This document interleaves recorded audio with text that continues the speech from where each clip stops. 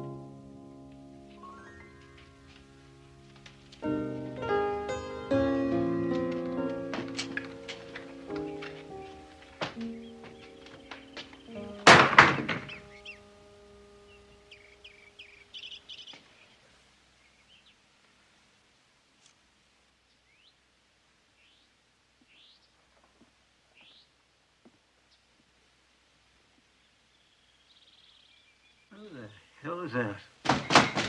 Someone's at the door. It's me, you old boof.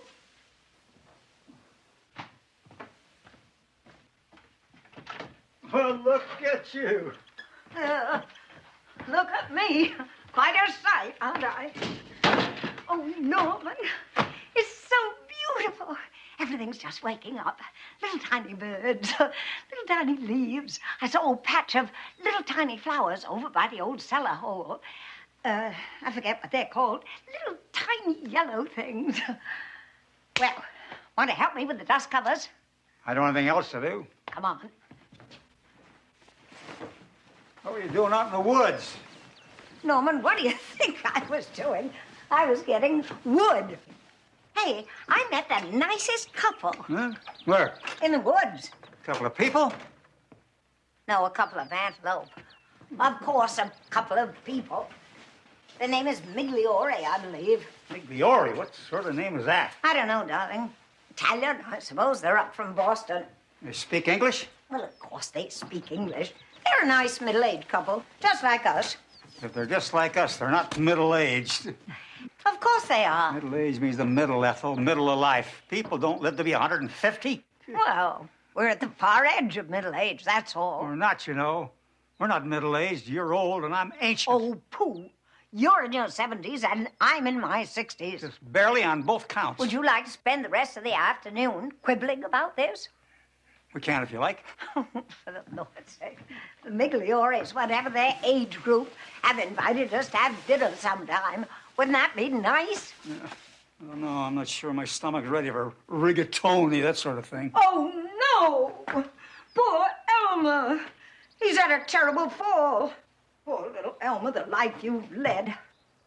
He was my first true love, you know. No, not alone. I wasn't the first in line. No, you were a rather cheap substitute for Elmer, and now he's had a fall. Maybe he wanted to kill himself. He wanted to be cremated. Probably got cancer, termites or something. Shut up, Norman. Not a bad way to go, huh? Quick front flip off the mantle, bit of a kick at the last minute, end up right in the fire, nothing to it. Norman, will you shut up? My number's up, do that for me, will you? Prop me up with the mantle, point out which way it's down. Might even try for a full gainer with a half twist. Norman Thayer, Jr., your fascination with dying is beginning to frazzle my good humor. Not fascination, just cross my mind now and then. Every 5 minutes, don't you have anything else to think about? Nothing quite as interesting. Well, what's stopping you? Why don't you take your dive and get it over with? I leave you alone with Elmer. You must be mad. Oh, for pity's sake. Come on, help me get the canoe off the porch.